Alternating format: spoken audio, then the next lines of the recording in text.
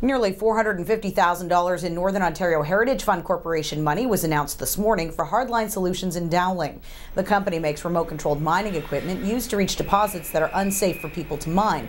According to Sudbury MPP Rick Bartolucci, the money was given in part because of the job creation aspect of Hard-Line's proposal, which indicated 20 jobs would be created as a result of the grant money.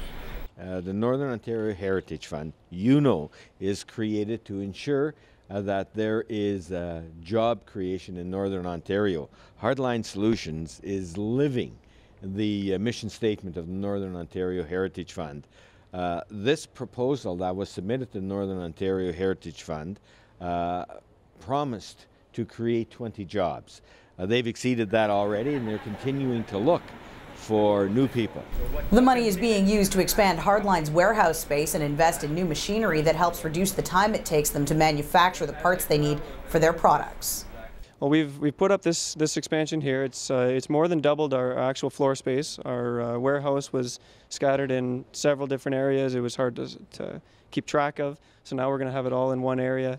It allows us more room to actually develop new products. We have several products where we just need more space for. We can't do with what we had before. So that'll help us to innovate new products as well. They understand, they get it. You know what I say at every announcement, we are involved in a global economy.